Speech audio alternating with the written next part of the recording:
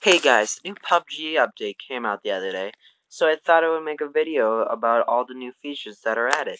So that's what I did. Let's get right into the update. So the first thing you may notice whenever you drop into the training mode is that you have a shack filled with every gun in the game. Now, this includes the crossbow and basically anything else.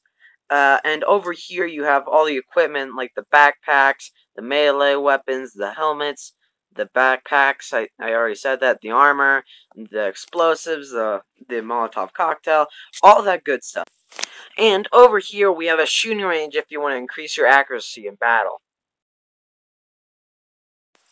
Now, normally if you came over to these shacks, you would find all the vehicles in the game, the buggy, the cars, the jeeps, the whatever.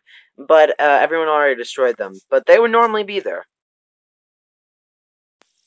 Now, another thing you may have noticed is the ginormous mountain taking up half the map. This is just a place to test your driving, so I decided to run around it for your entertainment enjoyment at 4 times speed.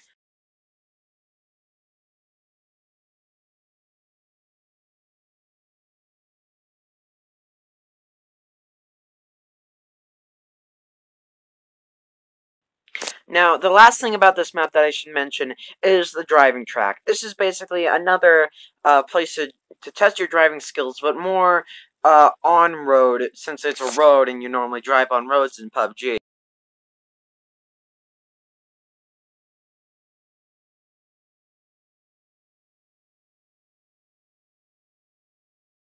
Now, something that I'm oddly excited about is that you can finally move in all directions and look around while you're crawling on the ground. I don't know why I'm so excited, but I just am.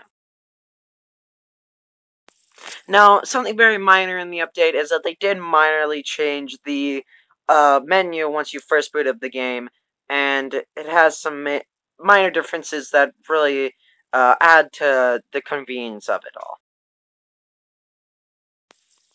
Now, probably the biggest addition in this update is the new Battle Royale mode, or that's what I call it. It's called Arcade Mode, and it's basically Fortnite, but without the building. The map is smaller. You basically start with like a fifth of what you normally get if you just started in classic mode. But it's pretty much you go to like one area of the map where there's like a town, and then 28 people drop, and you just kill everyone there, and it gets smaller and smaller. But if you're terrible at the game like I am, you probably want to play this game a lot.